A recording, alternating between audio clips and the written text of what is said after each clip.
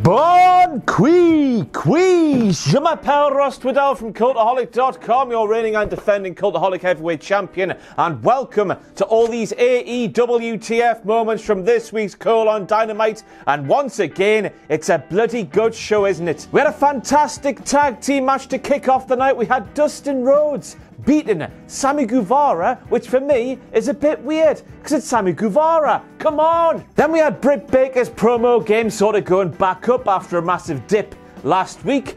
Nyla Rose is now the champion with her teeny tiny little belt. They need a new one, don't they? We had a lovely match with MJF and Jungle Boy. Then we had a lovely hard-hitting affair in the main event with the debut appearance of Jeff Cobb in AEW, proving that AEW still can't do debuts very well. More on that later. Hit the intro.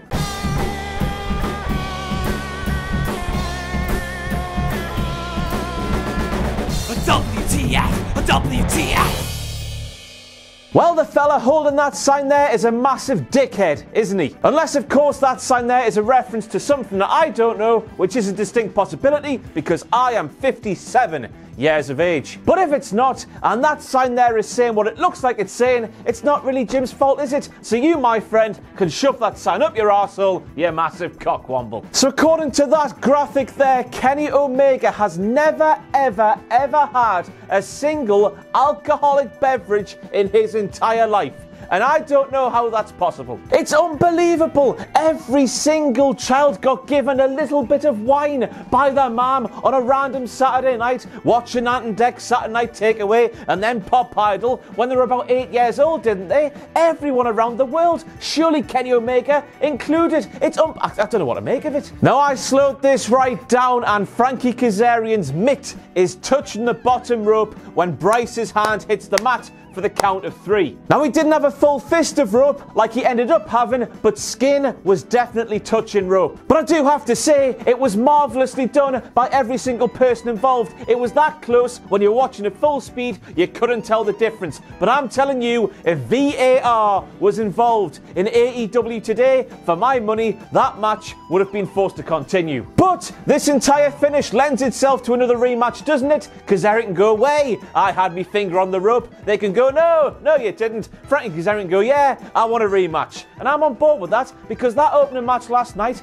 it was great, wasn't it? And then we had the big tag team standoff ahead of the big tag team thing on next week's Dynamite. And when the Young Bucks took to the ring, Jim Ross screamed at the top of his lungs, it's the Bucks of Youth. And of course, at this moment, we were all asking ourselves, who the hell used to call the Young Bucks the Bucks of Youth? Ah! I'm getting flashbacks. It's Matt Hardy, of course. So we see Matt Hardy tweeting goodbye after this week's episode of Monday Night Raw. We see Evil Uno tweeting a little bit of the Beatles.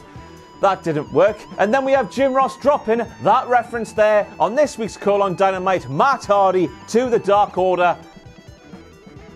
Yeah. Chris Jericho has ass herpes. Pass it on. Not like Chris Jericho obviously passed on the ass herpes to Sammy Guevara, but just tell a friend, make them aware, you know what I mean? Now I fully understand that referee's discretion is a thing in professional wrestling, but Aubrey Edwards, Sammy Guevara, twatted Dustin Rhodes upside the head with a picture of a human's head. And if that's not a foreign object in the midst of a standard singles professional wrestling matchup, I don't know what is. If that picture of that head there was Samoan, Dustin could have been killed. Because professional wrestling has told us that. You all know that, don't we? And next up we have Dustin Rhodes claiming that Jake Hager, the saviour of 5-star wrestling, is failing at an MMA career. And even though, as you can see right there, Mr. Jake Hager is showing no emotion on his face, you just know the noise that was ringing inside his head when Dustin claimed that. Huh? 2 monumental wins over the best of the best that the MMA world has to offer. MMA. And then he has a no contest, Dustin, which he didn't even want to win anyway, which was shown when he hoofed a man right in the nads. It's going well. And then we have good old JR saying that he would love to see Mr. Jake Hager, as Chris Jericho would say, against Dustin Rhodes like he's never seen it before. And when Jim Ross said that, I was thinking, hang on there a second, I'm sure I've seen Jack Swagger versus Goldust more times than I've had hot dinners, and I've had a few hot dinners in my time. but it turns out they've only ever had one singles match in the WWE, which aired on Christmas Day 2013, and that monumental affair took place on Main Event, the home of all the best wrestles. But isn't it weird thinking that here we are in the year 2020, we've basically got Goldust against Jack Swagger, and that's a pay-per-view caliber match that I'm really looking forward to. I just love storytelling, professional wrestling. It's wonderful when it works, isn't it? And to add another layer to the onion that this feud is becoming, we have to add in that Dustin Rhodes won that match on Main Event back in 2013, so Hager's out for revenge.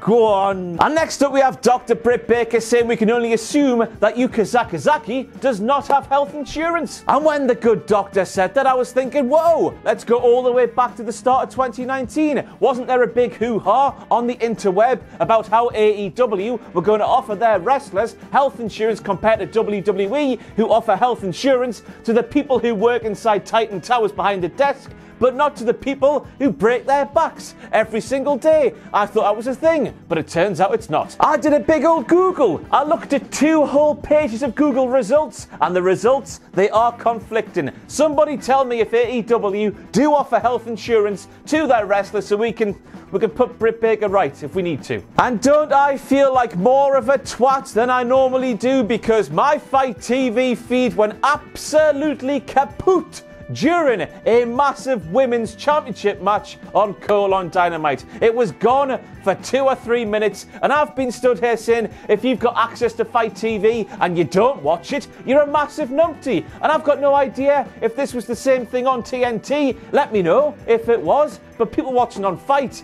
we've been let down, haven't we? And then we get to Jim Ross calling Nyla Rose the king of the mountain after she won the title, and I doubt he meant anything malicious by that. He just could have picked anything else to say in the entire world than what he did there. It was just a thoughtless bit of commentary. Oh, hey man, Jim. And then we get to that shot there, and we're all saying it, aren't we? They need a bigger title. And I know that some people might be liking the throwback aspect of the AEW Women's Championship belt, but nah, we've moved on, haven't we? Tiny belts, they're a thing of the past. Let's get a big one, why the hell not? Now I'm fully with Nyla Rose here, because even though Tony Khan is her boss, you're never going to accept a hug from a man who's wearing a coat like that. I don't know about you, but I'm just imagining Tony Khan being bollock naked below that thing. So when he leaves the arena after Dynamite, he can walk down the street, see some people, and flash them. You've got a bit of money, Tony Khan. Get yourself down to Burton, Matalan, and get yourself a new coat, man. How are? Those are her contenders, Tony Schiavone said. And I'm looking at Leva Bates there and thinking, Tony, she's a contender. Is that too harsh? No, I don't think it is.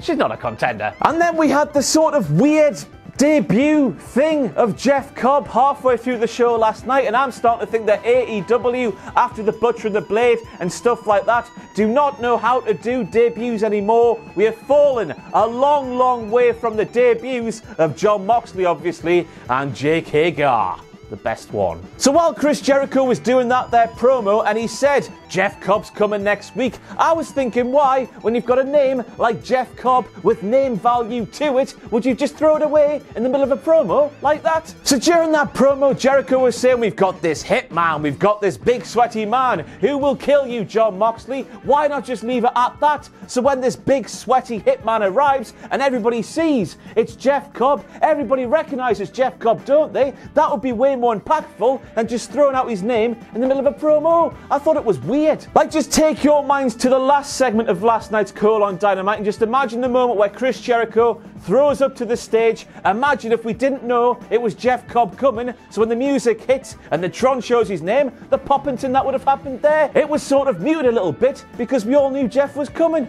I thought, yeah, just weird, wasn't it? Backwards. A sign in support of MJF. There's no bloody time, run away. The end is nigh, the end is nigh, time to run away, the end is nigh.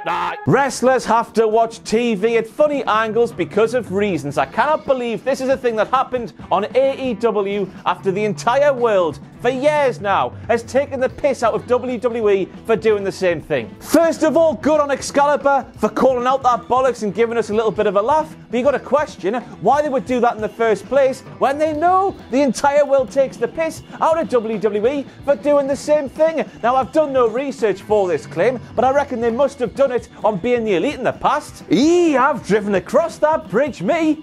I've walked along that path, me. We had our Christmas party right where that red arrow is pointing. And the weird thing is, for there to be no taxis whizzing across the swing bridge, for there to be no people whatsoever on the quayside, for there to be no people whatsoever on the street known as the side. Pac must be doing these promos at like 5:30 in the morning, maybe earlier, maybe at 4:56 in the morning on a random Wednesday or something, when there's not too much going on in town. He truly is a mental bastard. But hey, at least he's got his clothes on this week, which is Geordie-ish for clothes. So we get to that eye for an eye main event, and the thing started with a massive brawl that went into the crowd, meaning the ring bell could not be rung to start the match. Tony Schiavone made a note of this on commentary when he said, "Way, the bell hasn't sounded. These lads could get away with anything." But there we see Ortiz, massive sock and ball thing in hand. He just stands there and does nothing. And we've heard it so many times during AEW's short but 10-year history. Chris Jericho keeps calling